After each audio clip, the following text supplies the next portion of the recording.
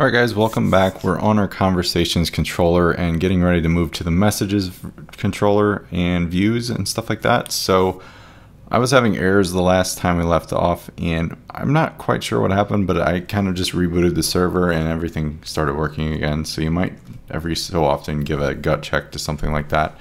But essentially here I've come to the error page that's saying, hey, there's no message controller index template for me to render. So what we can do now is create it. So I'm going to make a messages directory in our views folder, and within that we're going to have just an index view, and it's going to feature some code, of course. So we'll have the title,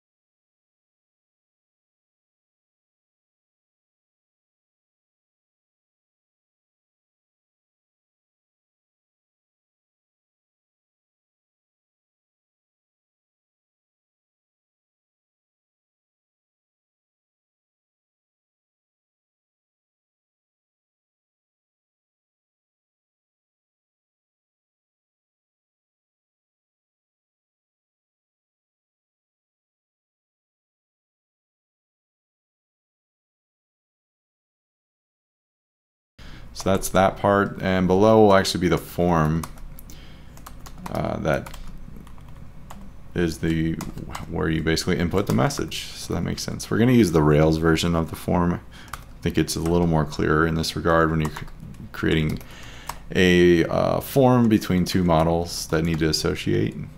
Simple form is kind of confusing for that, and even though the name's called simple form, I don't find it that simple.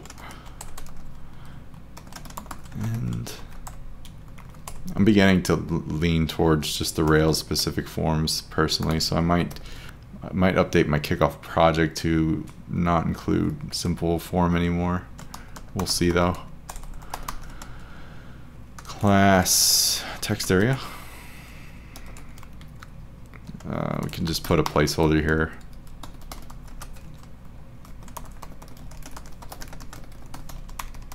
Something like that. And then we want to get the user ID, and to do that I don't want to actually display a field or anything, but we can say a text field, which is like an input field, and make it the user ID, and the value will be our current user ID. This is a way you can get this to go through your controller from the view, and we'll just call type hidden so it doesn't display. It's a hidden field.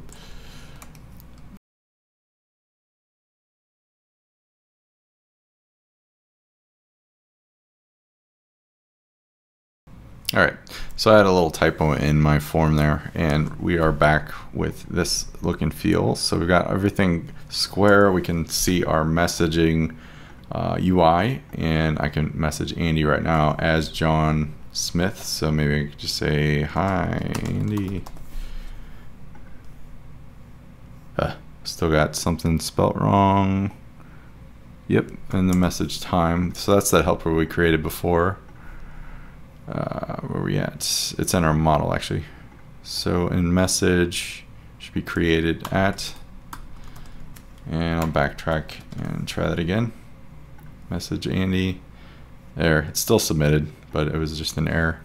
So cool, and that time is way off. I feel like my app is set in the wrong configuration, but right now, what is it? Just for clarity, 3:13 p.m. or 3:37.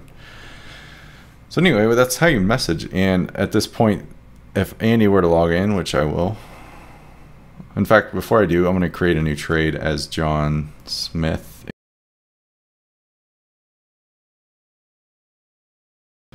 So that'll do its thing. Eventually I'm going to add some JavaScript to show this progress indication. In fact, I'll do that right now. So with that done, we've got kind of the look and feel and logic of the app taking place. Next, we want to add a bit of interactivity to make this look and feel the way we want it to when we upload images. So it's not like super cool looking, but it's nice to see a progress indication of when your files upload as opposed to nothing. So I think it's a good start anyway. So I'm going to call it direct uploads.js. And you might notice when we made our initial form for the upload process on our form, I think I talked about this, but we have a direct upload attribute that you pass to the form itself as well as multiple, and that allows us to upload multiple photos at once and also do this direct upload concept that's baked into Rails. So with that in mind, you can create this file and pass in some JavaScript. I'm gonna just copy and paste it because I copied it from the documentation. You guys can too, but it's essentially this. It's using more modern based JavaScript too. So we're adding event listeners based on the direct upload thing. So all these data attributes are being added since you did that direct upload. You set that in the actual element. So that's important. And then you can hook into the progress if errors happen, if there's end point, all those things, and do stuff. So here we're actually going to create those elements that show the progress. But it needs some styling too, so I'm going to add that next. And call it direct uploads.scss. And we'll do the same bit. And the button file doesn't really apply. I don't think I'll include that. I was trying something there.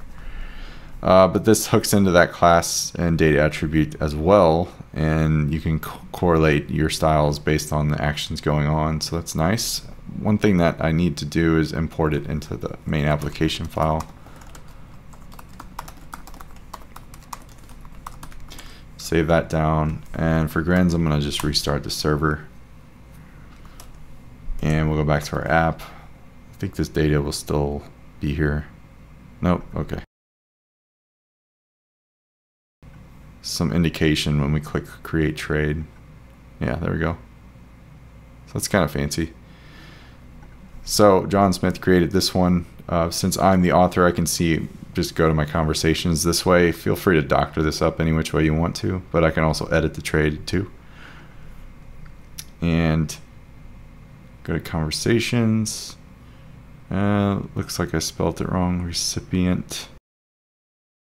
Okay, so now I could just say any conversations that I've created with people. So since I created that, or I clicked that messaging button that creates that conversation, and we've already established that message and thread between each other. So you see that stuff there, and on the homepage you see the new post too.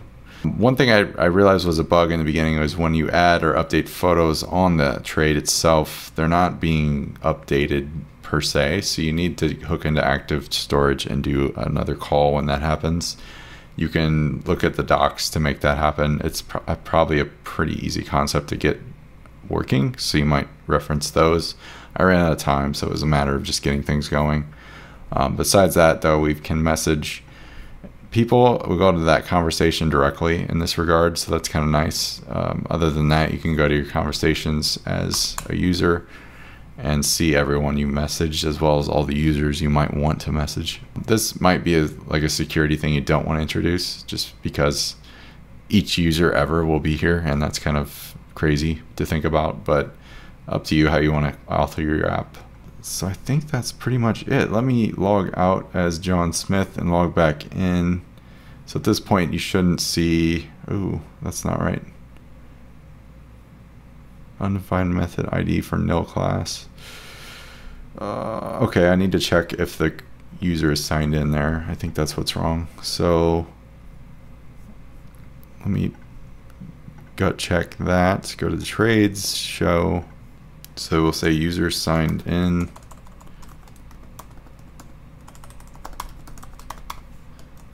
With question mark, and then a big and that. Let's see if that does a trick. It does. Cool. So conversations wouldn't make sense there as well.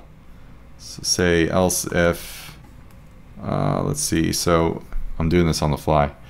User signed in, the current user ID is not equal to the trade user ID. So if we say the user is signed in, we can make it easy by just saying else if, I think it should be like this. And then we need to do some more logic that makes sure it's a user. Okay, we could just do this, but just say current user. We'll just do a double equal sign here. It should do the trick. Yeah, there you go. So right now I'm not signed in, so you should see this and go to sign up. So that's how you would kind of think about that workflow and loophole that is in play there. So that, I think, ends the app. That's at least a start to get a messaging, in-app messaging going on. I know it's not the most exciting topic. It's not like the latest JavaScript train or anything like that, but this kind of gets more into deeper Rails problems that you might have, where you want to do more within your app as opposed to just making records and modifying records. So this is kind of the correlation between those things and how you can maybe extend your own app if you're building one. So hopefully that helped you. If you enjoyed this, I'd appreciate you to either share it with your friends, maybe like or subscribe it if you're interested in seeing more. And I think that will be it for right now. So I'll simply sign off and say thanks for watching, and hopefully see you in the very next Let's Build. All right, thanks guys.